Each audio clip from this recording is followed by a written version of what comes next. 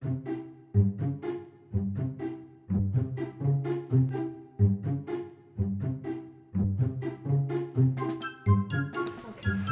welcome to Construction Zone Online. I'm Pastor Marcus. I have a whole panel of experts for me today. We're talking about but spring is in the air. I want to find out from these guys, what is your favorite part of spring? Start with you, Jones. I like that we can play outside and that we can grow plants. Mm-hmm. What about you, Noel? I like that, as well as the fact that like everything's growing, everything's sprouting, because everything looks like it's been redeemed, new again, and yeah, we get to play outside. Right. What about you? Yeah. That there's baby animals. Baby animals, yeah, everyone loves baby animals. What about you? That it's Easter. Easter's a big part of spring. What about you, Oj? I like that it's warm outside and you get to play. Mm-hmm. Yeah, spring is so cool because it's a time of new birth and new life. Animals are having babies, the grass is turning green again, buds are growing on the trees, flowers are growing. It's a time of new birth. We're going to be talking about Easter today. And what does Easter have to do with new birth? Because Jesus, we celebrate his birth at Christmas time. Easter time is about his death and resurrection. What does that have to do with new birth? Yeah. It's after Jesus was crucified, he rose from the dead 3 days after. Yeah. And so he had new life there, right? He died and he came back to life. And what does that have to do with us? Why is that new life for us?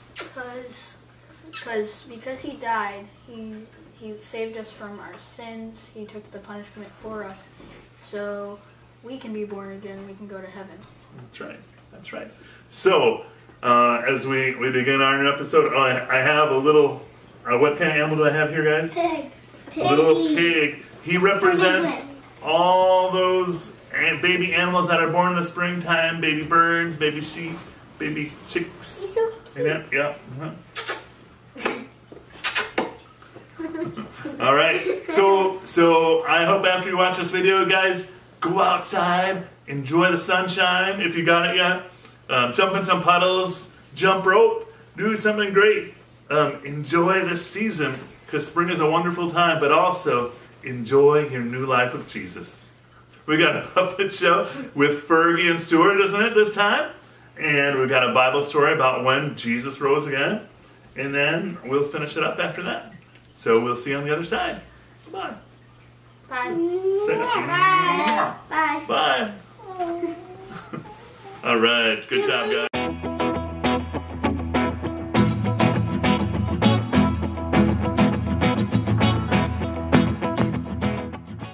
Stuart, I have a secret. What is it? Remember when we painted Easter eggs? You betcha. That was just 2 months ago. We were at Milo's house. That sure was fun. Then we had the Easter egg hunt afterwards. And everybody got to keep the eggs they found. That's where my secret comes in. Did you find an ostrich egg? Nope. Did your egg hatch? Can't hatch, they're boiled. Well, I'm running out of ideas. I had one very special egg that I decorated. It was pink and green and purple. Just beautiful. I remember how much you liked it. Well, I saved it. It's right here in my pencil box. You saved it? You didn't eat it? It was so pretty and I was so proud. I hid it in my sack drawer.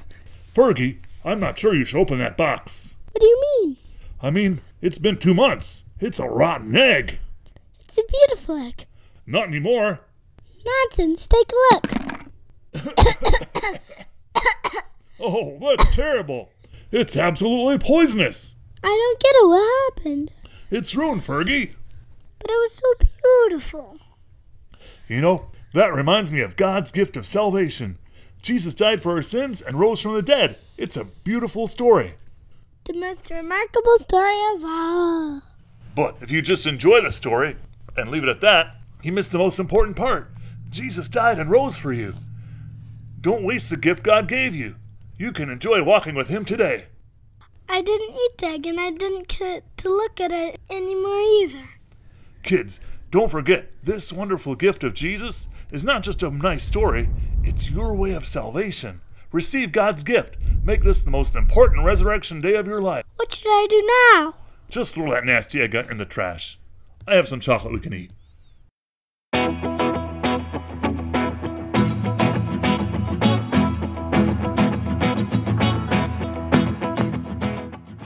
Did you guys like the puppet show? Yeah! What did Fergie do with her Easter egg? She kept it. She kept it in a And pizza box. And what happened to it? It got really nasty. It got stinky. That's right. You know, the story of Fergie is actually based on something that really happened to me. I had an Easter egg that I really liked, and I didn't want anyone to eat it. I didn't want to eat it myself. I wanted to keep it so I could look at it. And I put it way in the back of the refrigerator. We found it later, and it had turned black, and it was kind of slimy where it was the most black, and it was really stinky. It was turned to a rotten, hard-boiled egg. It was really nasty. So we just threw it away, right? Because it was no good for anything now. Yeah. Not to look at, not to eat, nothing. And you know, that for me, that's a really illustration of a gift, a beautiful gift that Jesus gave us. But just saying, oh, it's really beautiful, and not doing anything with it. Because Jesus died on the cross and he rose again, not just to say, look how lovely I can be for you guys, but he wanted us to receive him as our Savior.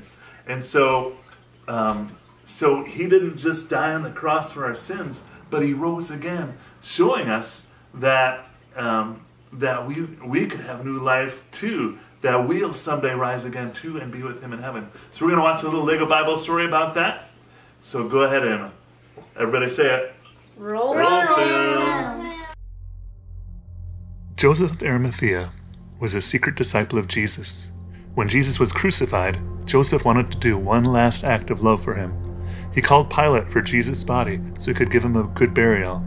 He and Nicodemus wrapped Jesus in 75 pounds of perfume and spices in linen cloth. They brought Jesus to Joseph's own tomb and laid him to rest. Joseph and Nicodemus rolled the stone in front of the tomb to seal it. Two of Jesus' followers, both named Mary, watched them from across the garden. The Pharisees also went to Pilate. "Sir, when Jesus was alive, he said that in 3 days he would rise again. Please send someone to guard the tomb for 3 days, or else his disciples will steal the body and say he's been risen from the dead. That would be most terrible." "Go ahead and send up the squad of soldiers," Pilate told them. On Sunday morning, there was a violent earthquake. An angel came down from heaven. He looked like lightning and his clothes were white as snow. The guards were so afraid they shook and fell down as if they were dead. The angel rolled away the stone and sat upon it. Jesus conquered sin and death, just like he said he would. On Sunday morning, Mary Magdalene and her friend came to the tomb to anoint Jesus' body, not knowing who would move the stone for them. When they arrived, Mary found that the stone had already been rolled away. They saw two angels. One said to them, "Why do you look for the living among the dead? He is not here, he is risen. Quickly, go tell his disciples." The women ran back to tell the disciples. Mary Magdalene went to tell Peter and John, who ran back to the tomb. Peter went inside first and saw the cloth that Jesus was wrapped in, but not Jesus. They finally understood what Jesus and the prophecies had said. Jesus must rise from the dead. They went home full of joy. I guess Mary wasn't sure what to believe because she stood outside the tomb crying. She turned and saw someone standing there. "Dear woman," he said, "why are you crying?" Mary thought it was the gardener. "Sir," she said, "if you have taken him away, please tell me where you have put him. I will go and get him." "Mary," the man said. It was Jesus. She turned to him and said, "Teacher." "Don't hold on to me," Jesus said, "for I haven't yet gone to the Father. But go find my brothers and tell them, I am ascending to my Father and your Father, to my God and to your God." Mary did what Jesus told her. Jesus, her Lord, was alive. All right. Well, isn't that an incredible story? Yeah? Yes. That Jesus died on the cross, but he didn't stay dead. 3 days later, he rose again. All right? And Jesus' followers were excited. We were celebrating that he rose, that he really was the Son of God. And you and I, boys and girls watching today, we also have the opportunity to become followers of Jesus. And that's why we celebrate Easter. We like to have fun with chocolate bunnies and Easter eggs and all that stuff, but that's not the point. The point is that Jesus died on the cross. He rose again, and he paid for your sins so that you can have eternity with him, and you can begin a relationship with him today. And so we're going to pray a simple prayer, and you can pray with us. My crew here is going to repeat, and you can repeat with us a simple prayer just asking Jesus to forgive us of our sins, all right? So, Heavenly Father, thank you. Thank you. That you sent Jesus to die on the cross. That you sent Jesus to die on the cross. He didn't stay dead. He didn't stay dead. But he rose again. But he rose again. Thank you for paying for my sins. Thank you for paying for my sins. Come into my heart. Come into my heart. Wash away my sins. Wash away my sins. And help me to follow you. And help me to follow you. Thank you that you've made me a part of your family. Thank you that you made me a part of your family. In Jesus' name I pray. In Jesus' name I pray. Amen. Amen. All right. Well, thanks for being a part of us today. Thanks for watching, and we'll see you next time on the Construction Zone Online. Bye-bye. Bye.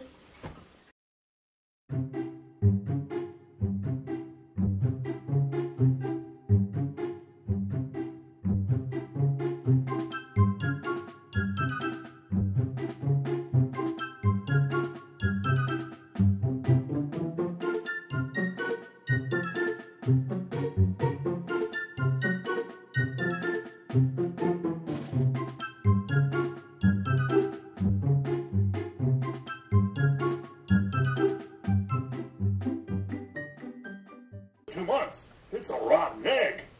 It's a beautiful egg. Not anymore. Nonsense. Take a look. Oh, that's terrible. It's absolutely poisonous. I don't get it. What happened?